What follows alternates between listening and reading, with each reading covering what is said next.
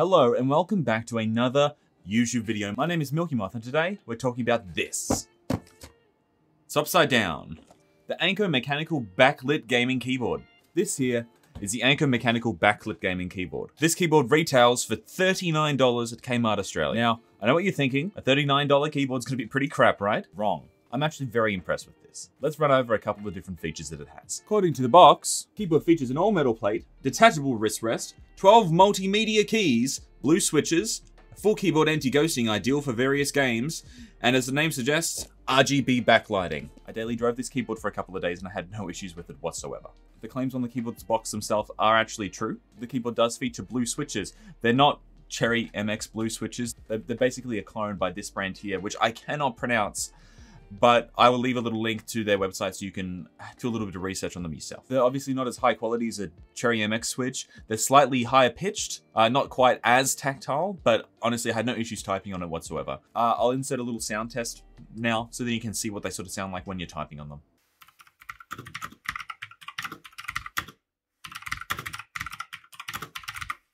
There are multiple multimedia keys which you can use to open things like your calculator, your web browser. You can also change your music, turn your volume up and down, all those sort of things. Actually, it also has adjustable backlighting so you can change the RGB modes that it's using, which is honestly very featureful for a $39 keyboard. As the box also suggests, it does include an all-metal plate.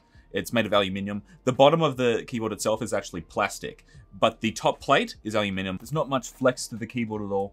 It's honestly quite impressive. I used this keyboard for a couple of days just as my general use keyboard. I did some typing of a couple of different scripts and emails and whatnot. I also used it for gaming. No issues whatsoever. The reaction time is perfectly fine. I couldn't find any issues with that. The actual physical feel of the keys, they felt completely fun. I had no issues swapping from my current keyboard, which is using Cherry MX Reds, to this one here with these knockoff blue switches. It was completely fine. I would honestly be quite comfortable just continuing using it as my daily driving keyboard. The only thing that I would change is the keycaps. I actually have purchased a keycap set, which we're going to put onto it in a later video, so make sure you subscribe to be notified of when that one is coming out. The intended market for this keyboard, I'm not sure who they're directly aiming it towards, but the people that I would suggest it for personally would be kids who are just getting into gaming, or realistically anyone that's getting into gaming who's wanting to get a mechanical keyboard that doesn't want to spend a whole heap of money. The keyboard is really appealing at the $39 price tag. I honestly can't really fault it. There's nothing that's really stands out that's bad about the keyboard. The switches are a little bit loud, not quite as stable as like a Cherry MX switch, but it's $39. I can't complain.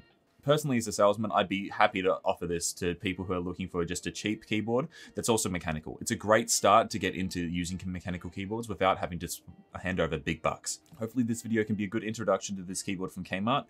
If you liked it, make sure you press the like button. If you didn't like it, it's okay, press the dislike button. If you'd like to be notified of future videos, like the one where we're going to do a couple of modifications on this keyboard and switch around the keycaps and whatnot, make sure you subscribe and hit that bell icon to be notified of future videos coming out. If you'd like to check out my live stream, I also stream on Twitch every Wednesday and Thursday from 9 PM Australian Eastern Standard Time. So the link is down in the description for that also. Thank you guys very much for watching, and I'll see you all next time. Goodbye.